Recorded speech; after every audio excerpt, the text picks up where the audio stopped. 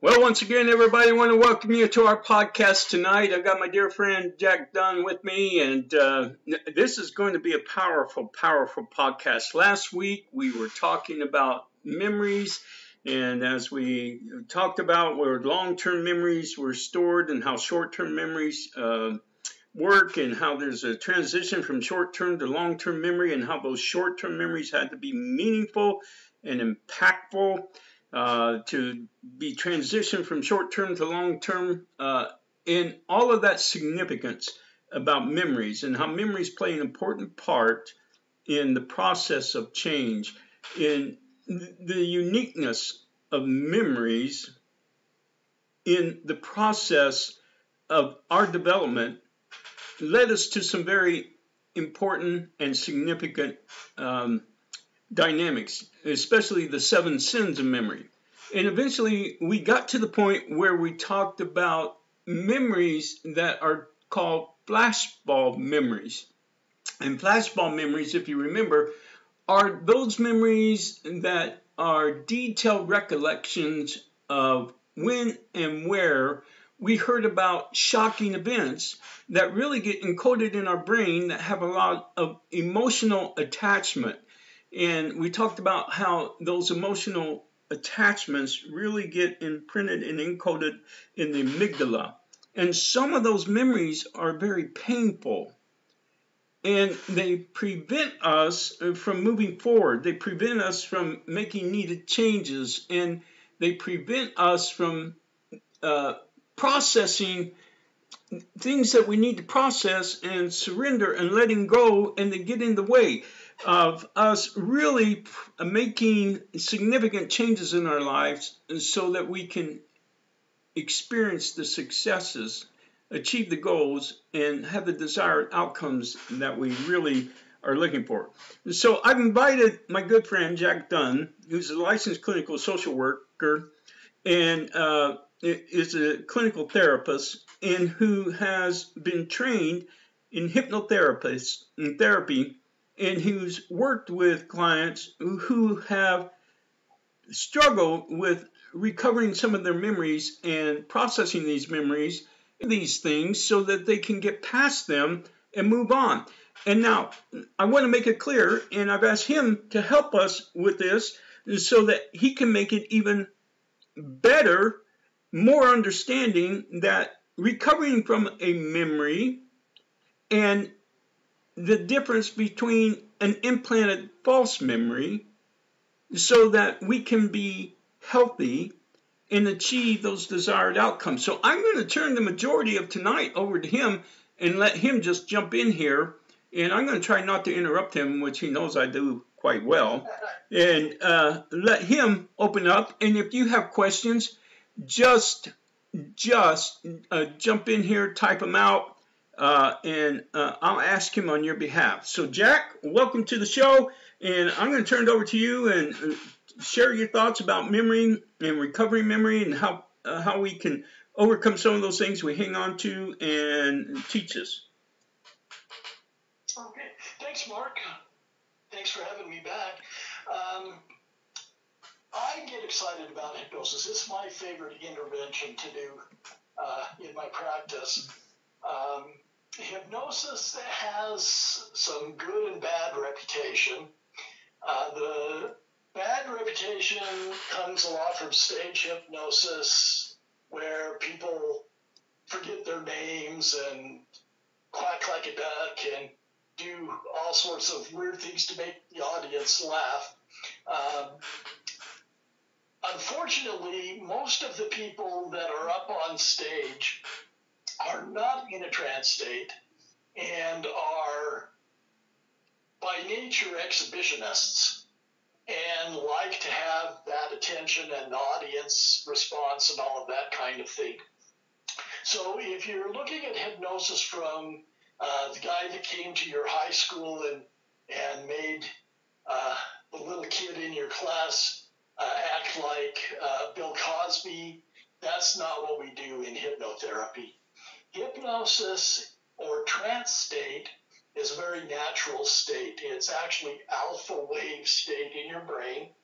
It's the same state that you're in just before you drop off to sleep at night.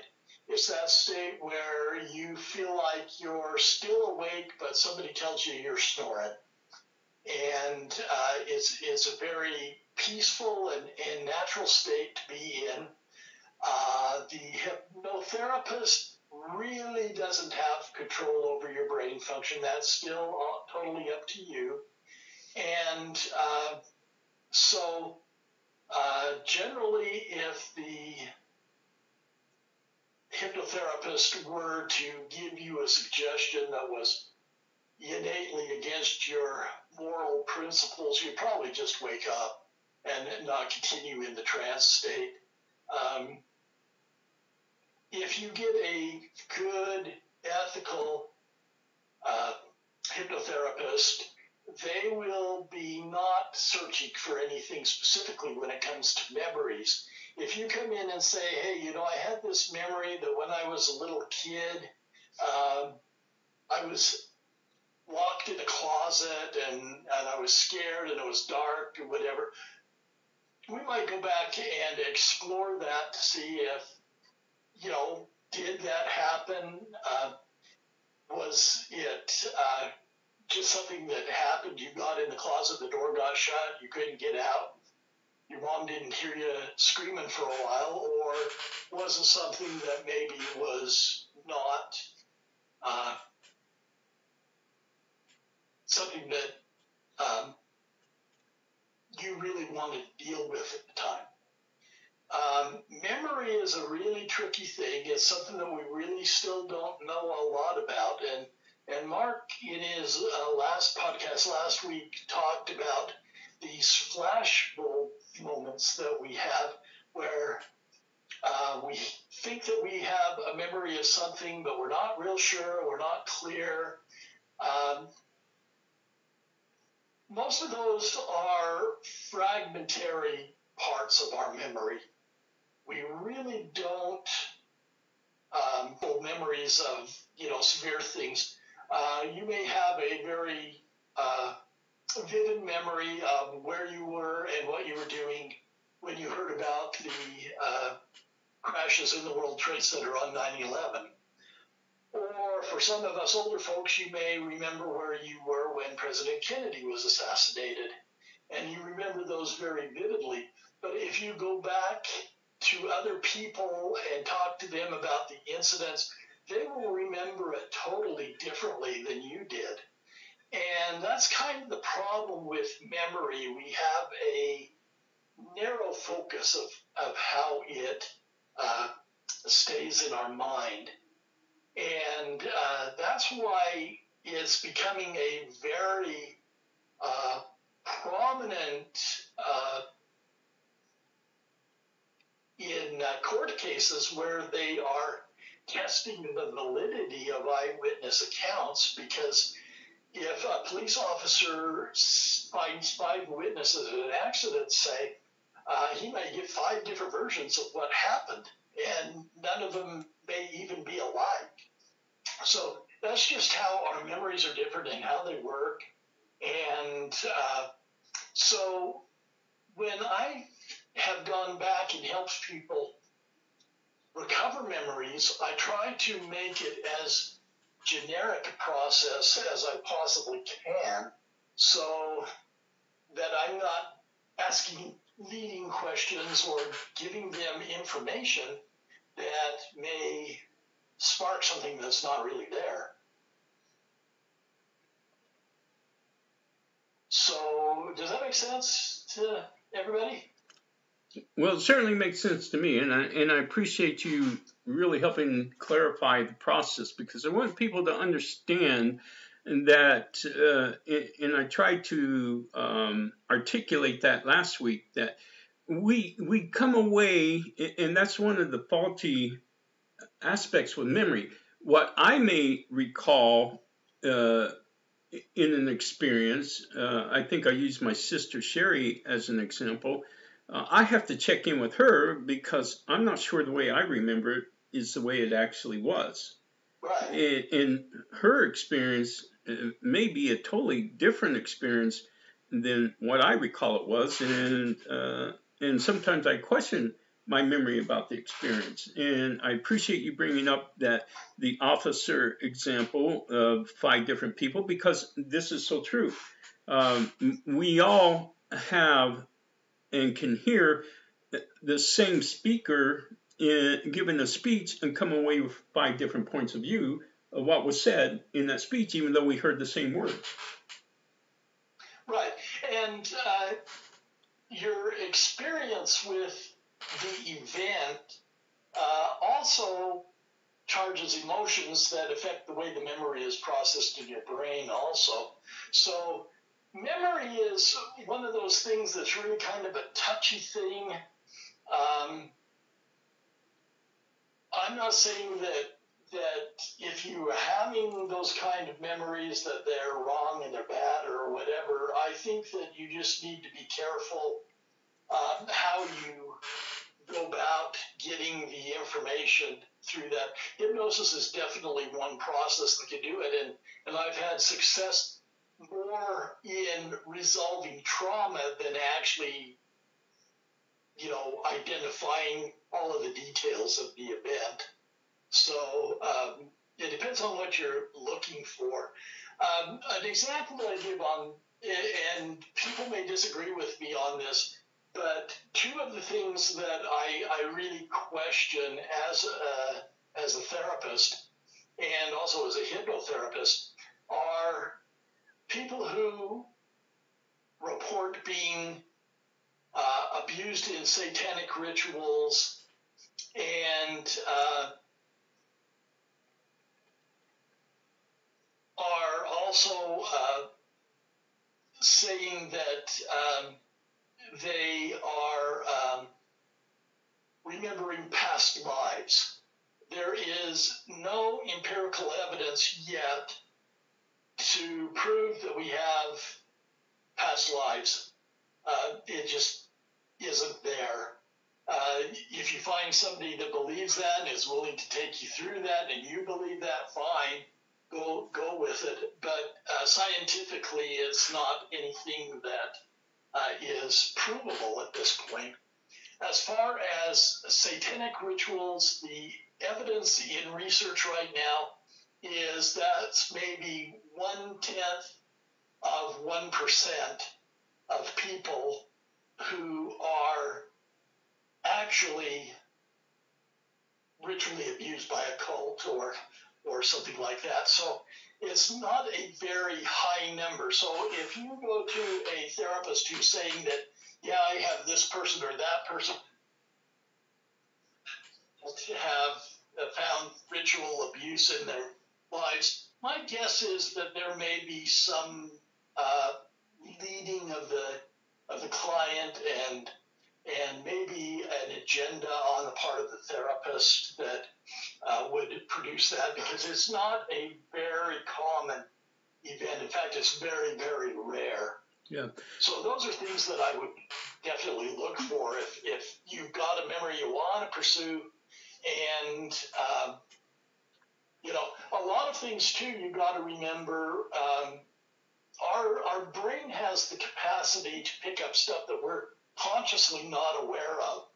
So say you go to a movie and the people behind keep talking, you may pick up on their conversation and remember that long after you remember what was in the movie. Yeah, and excuse me, Jack, if I may. That's one of the things that we talked about as one of the 7 sins of memory. It was suggestibility, and the power that suggestibility tends to incorporate into our memories misleading information from external sources. And Karen wrote in a message here as you were talking that a psychologist told her that her memories may not be the same as her sister's, and that she may have been much more sensitive than her sisters, so she would view experiences differently. What's your thoughts about that? Oh, I think that psychologist is right on track. I can sit with my brother and remember stuff that happened at home, and he doesn't remember it the same way that I do. That's just because we as individuals have that focus on ourselves and how it relates to us. Sure. So I didn't mean to interrupt you, but you keep going if you will. Yeah, it's very common, and it goes back to the eyewitness stuff. I can be in a room doing therapy with a client, and they will experience the interaction that we've had totally different than I did. They may be getting something out of our interaction that I'm not. And that's just part of being human. We can't avoid that. But telling her that her sister would see things differently is absolutely true. None of us will remember the same thing. And unfortunately, one of the things that aggravates a lot of people as parents get older is that parents won't remember things the same way we do. And what we thought was a horribly strict environment, our parents thought was just good parenting. So, those kind of things are things that have to be taken into consideration when we're talking about memory recall. Sure. So Jack, if you will, can you delve into the false memory syndrome a little bit more deeper? Yeah. False memory syndrome is basically a memory that you have that isn't true. And I have no idea how these memories form in our minds. Sometimes, I would think that the presence of multimedia presentations in our life, from video games to movies to television to all of the stuff that inundates our lives, will spark something in us. And we may literally have a memory about something traumatic that actually really didn't happen. I have a personal example of that. I got burnt with a sparkler when I was about 5 years old. I've got a nice scar on my upper thigh to remember it by.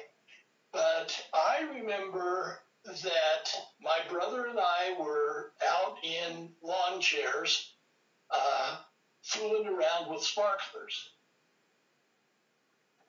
My memory is somehow a spark lit my pajamas on fire, which I was wearing at the time.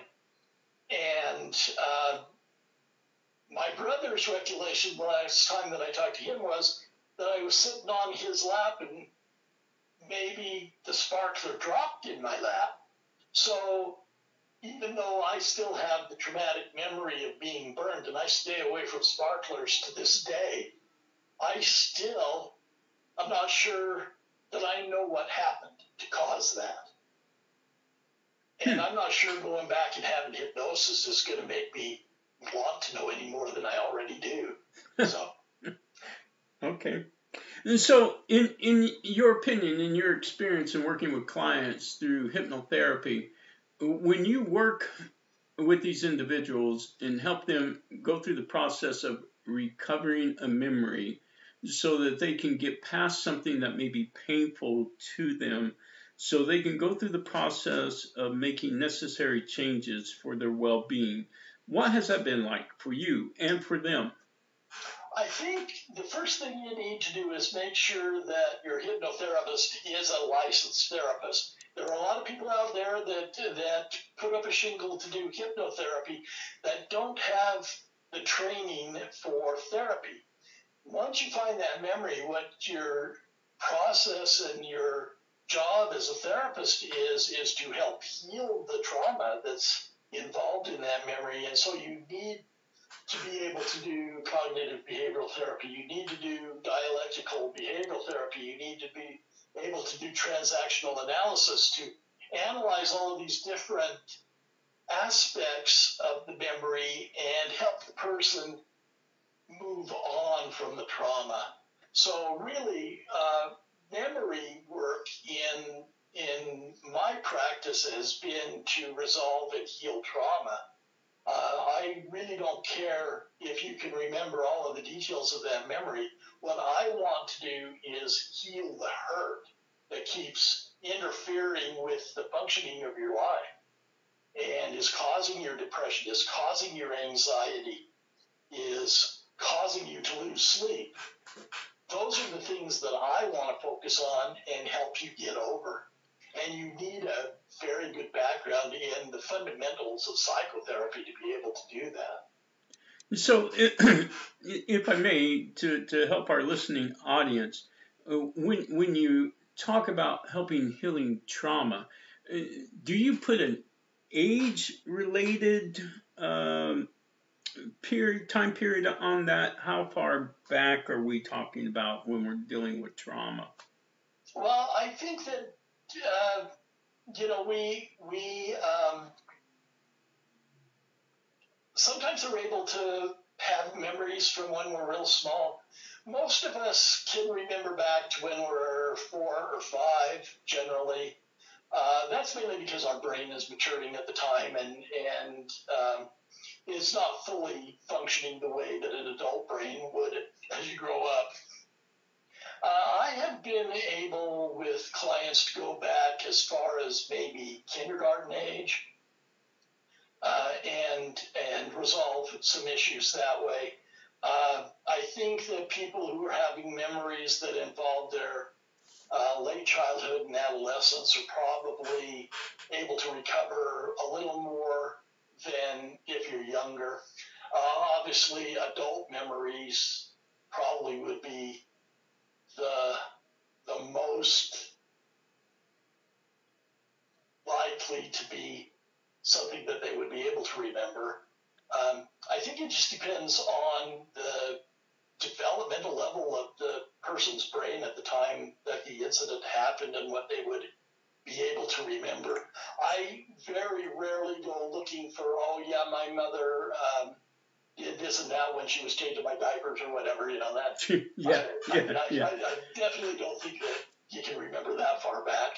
Yeah. So let me tell you an experiment I did in my psychology classes. I asked my students, how far back do you remember? And the outcome doesn't shock me. It doesn't surprise me.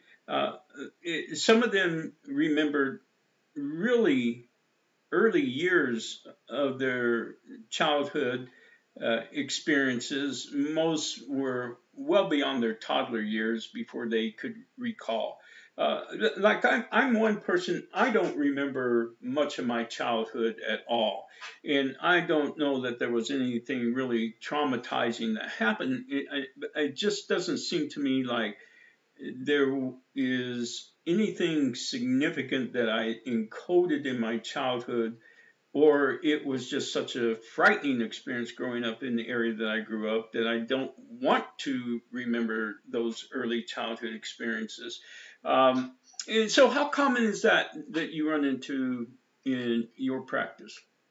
Part of the reason I think for what you're saying is that our mind, whatever the mind is, we know that our brain functions on electricity and chemicals, and that's how everything is worked, but we really don't know what the mind is.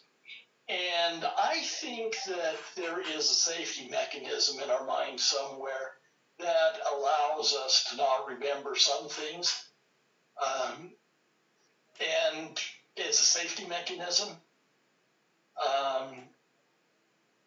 I don't know that for sure because, like I say, there's no way to actually know what's going on in our minds at any given particular point. We don't have the tools yet to measure those things.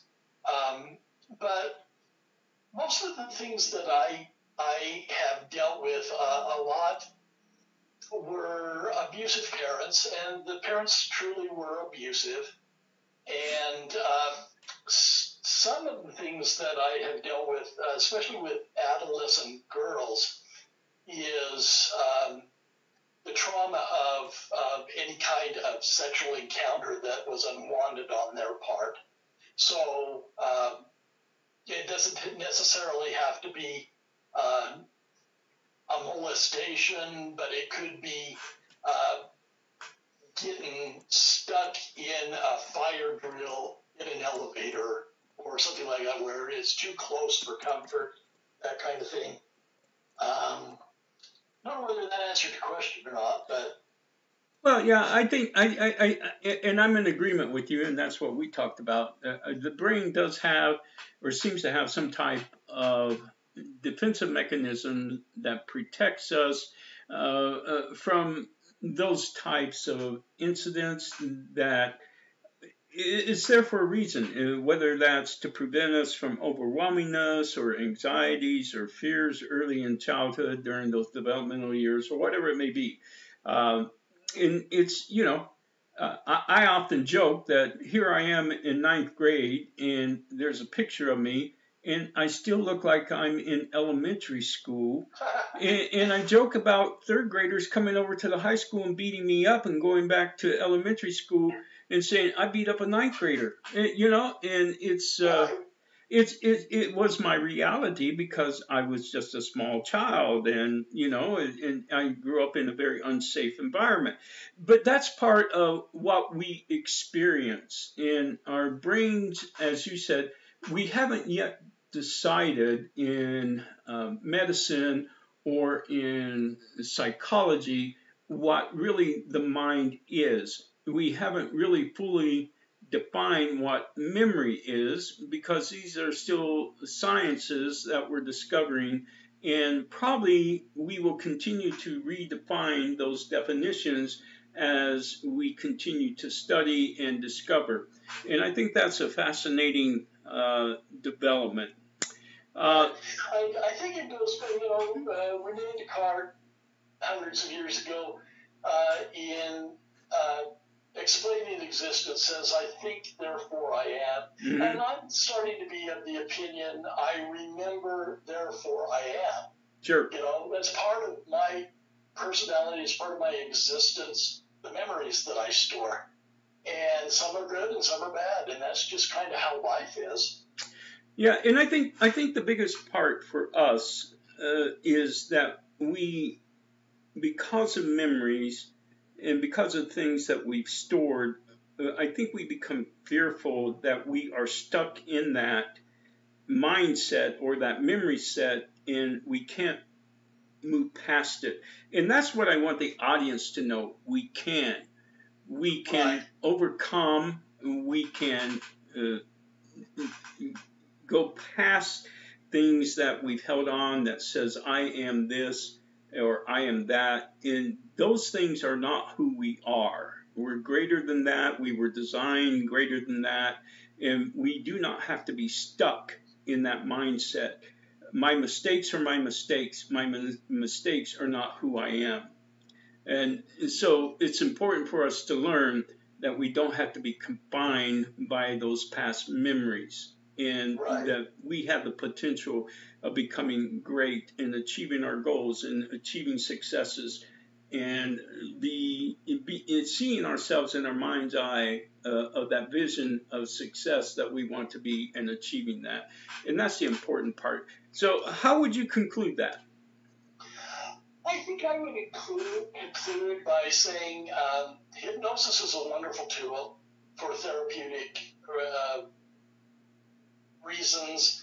If you would like to explore memory, just be careful of picking a therapist who is not only a hypnotherapist but also a trained psychotherapist.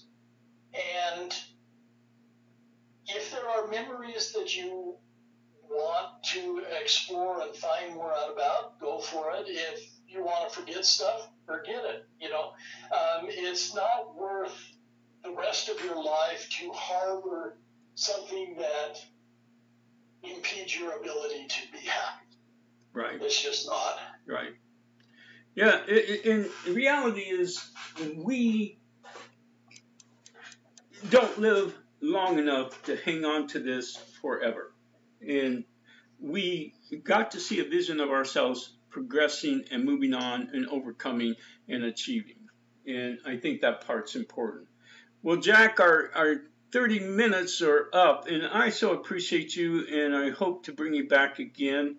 But before I let you go, I want to say to my audience tonight, folks, I'm going to have to step back for a couple months, and so this is going to be my last podcast for this year. There's some things I need to take care of as far as health issues are concerned. Nothing that you need to be overly concerned about, but it's requiring my attention and my focus, and I need to give that time and energy.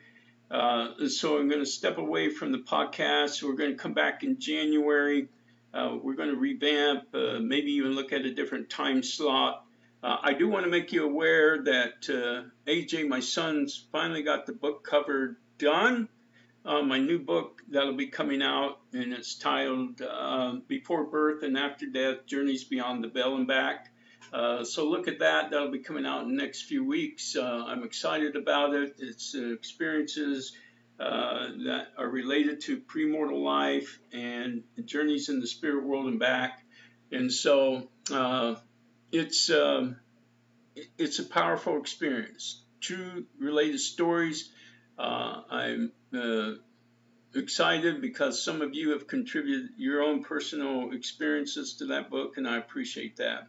And so I'm signing off for now. I'm going to take a couple months and get some things hopefully worked out with my doctor, and I'll be back in January. So thank you and God bless, and we'll have Jack back, and we'll continue to work on these issues together. So think positive, have greater vision for yourself, and enjoy the holiday seasons, and continue to work in achieving the changes that you want in your life and be successful.